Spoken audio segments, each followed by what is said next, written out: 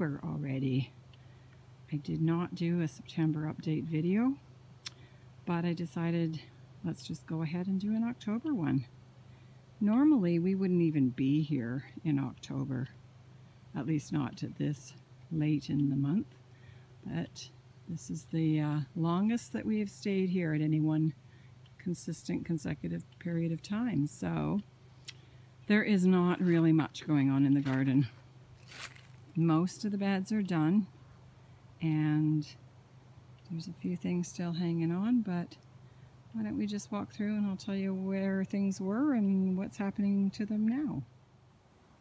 We originally put potatoes in this bed and didn't really expect a terrific harvest, and in fact for a small space we actually got a lot of potatoes this year, so worked out better than anticipated. So now, however, because we do a rotation of the garden, same thing doesn't go in the same spot 2 years in a row, there's garlic planted in there right now. So 200 cloves of garlic that came out from earlier in the summer got planted back in, so it's been covered up, it's been watered down, and it's just ready to rest for the winter and start in the spring. We still have kale growing. Again, that's kind of a first for us. And we have some broccoli, but really the broccoli is not actually forming proper heads, so that'll probably get fed to the chickens. So, but the kale has been exciting. Up here is the raspberries, and they are done, and all of the old growth and the old stems got pruned off. A lot of the new growth needs to be pruned back more, but sometimes I hold off and do that in the later kind of early spring or late winter. So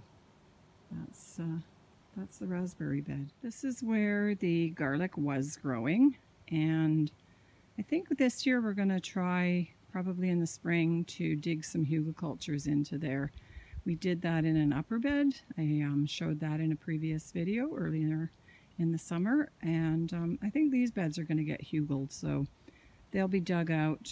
Big pieces of kind of wet rotting birch will get sunk down in the ground, and then some straw and soil and mulch and manure gets thrown on top, and they'll be ready to go. I think the plan for this bed next year is squashes. So again, they were further up, and we're kind of going in a clockwise rotation. So down in here we tried growing beans and radishes, and we did get a few beans off of it, kidney beans, just regular green beans. The radishes bolted, so we just let them go to seed. So we're in a good position for planting radishes next year. We got tons of seed. So that is the garlic bed. Up here we had some Walla Walla onions and some leeks. So the onions came out, the leeks are in. I think there's a little bit of parsley in the corner there. So these are the beds that we hugelkultured this year, and they did fairly well. We put squash plants in, so we had zucchinis, butternuts, and pumpkins. I would say overall it wasn't a stellar year for them, but when we pulled the plants out, you could definitely tell like the roots had done really well. They had spread, they'd gone deep. So next year this is where tomatoes will grow, and everything right now is just had a bit of a cover crop, a vetch, rye, field pea sort of mix has gone on, and then a little bit of straw, and it all got watered in, so it's ready to just rest for the winter and get some tomatoes and peppers next year. This bed down here had some tomatoes in it. We sort of spread most of the tomatoes in one spot, but we had them also in a couple others, so I'm not sure what the plan for this coming year, next year, 2021, was going to be, but there's in the front of this area, there is some oregano and some thyme, coreopsis, so those will stay. And then under the tripods are two hops plants, two on this side and then two over on the other side. So I think we're going to redo the tripod setup and try and create something different for them to climb on, and maybe experiment a bit with pruning them halfway through the year and just see what happens. But anyway, this area still needs to be cleaned up. There's just, you know, get rid of the geraniums and the nasturtiums, but not quite ready to do that yet. Anyway, they'll get some cover crop put on them, and then they'll be ready to go to bed for the winter. And this up here I filmed many times this year, it seems, is the tomatoes and the peppers. And yeah, middle of October and the tomatoes are still going. They are so slow to ripen, but they just seem so dang happy. The plants are actually even trying to put out new shoots, and I'm having to prune. So that's crazy, but we tried something different this year as well with creating a hoop house. So one of the things about moving and always doing a rotation is that it's hard to set up permanent structures for beds. Because whatever you build in this spot, you know, is going to need to get moved over there next year. So what we ended up going with this year is about 4-foot sections of galvanized rebar, about every 3 feet. And then PVC tubes that just slide over the top and create an arch. And I tell you, you've been able to raise them and lower them. They're easy to walk inside of, and they're actually really easy then to take back out again. So we're definitely going to do that again. The peppers, we did shorter pieces, I think 3-foot pieces, sunk, you know, 8 inches or so in the ground. So you still got 2 and a bit sticking up. And I think with the tomatoes next year, we're probably going to put this system together much earlier in the year. So all along the back is a black plastic.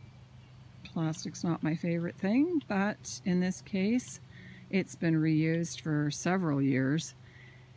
And the sun comes in on the front, kind of comes from left to right, or right to left in this image.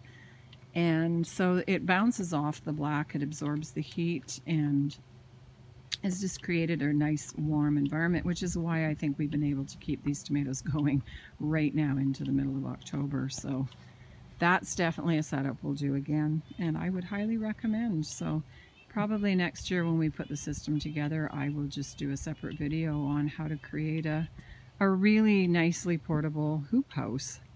So clear plastic on the top, we pull it down at night, it snugs it all in, and then during the day when we get a nice sunny day like this, we pull them up and let the sunlight get in. So anyway, peppers doing really well.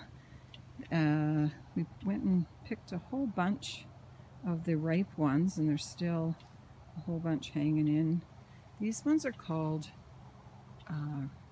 Ristra, I believe.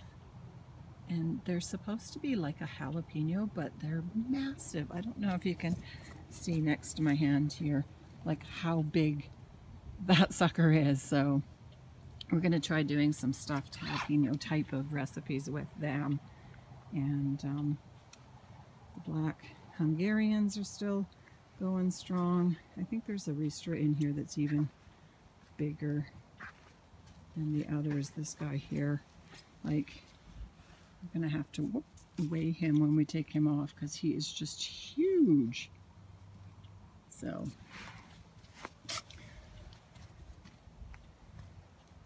lots of, these are just bell peppers. We did have a whole bunch ripen earlier in the year, and then these ones just haven't ripened yet. But anyway, tomatoes, there's hordes of them that are showing color and even more that aren't. So we will pull everything off. We just keep kind of going day by day. We can look at the weather forecast and say, well, tomorrow they're going to have to come off. But as long as it doesn't go down to freezing and we're able to keep them covered, they just seem to keep growing. So I don't know. We've got about 2 more weeks before we head back to the city. So we'll see how long we can hold off before we have to take all the green ones out. We need time to pull all of the hoop structure out, and we need time to clean up and put some cover crop on the bed, but for the most part we're going to try and hang in as long as we can. More peppers, geraniums. I bring the geraniums from home every year and we use them as just a pollinator encourager, and take them back again. So lots of nasturtiums. We gathered a bunch of those seeds, but at this point we're just hoping that they're gonna self-seed a little bit. That would be fun. The cucumbers were in here. So next year these beds are going to be potatoes and onions, and I don't know what else. That's a big area for potatoes and onions for us anyway. So, but yeah, the cucumbers did really well, and I was fairly pleased.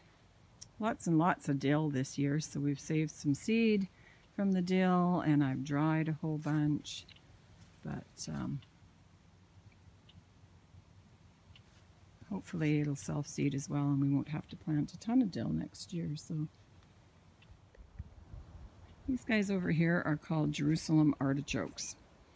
They're also known as sunchokes, and it's a tuber, goes under the ground. It's kind of like a potato, but really tastes a little bit more like a turnipy sort of thing. It's hard to describe. They're yummy. And normally they get really tall, but we transplanted them this year, so not as tall. However, this guy who's keeled over, that they do say is one of the signs that they're ready to be harvested, is that they start to tip over.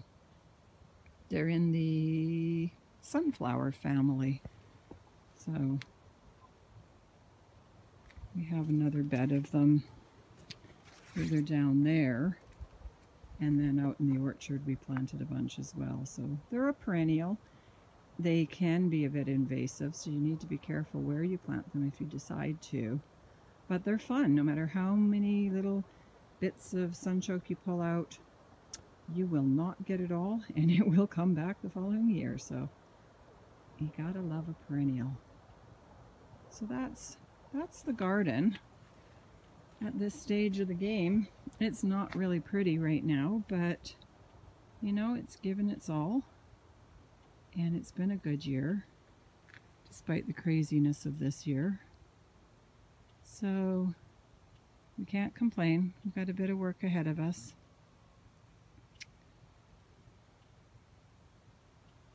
But we've enjoyed our time at Left Field Farm. Anyway, if you enjoy this video, give it a thumbs up. Maybe go ahead and subscribe so you'll get notice when a new video is posted, and I look forward to sharing the garden for 2021 with you. Take care. Bye-bye.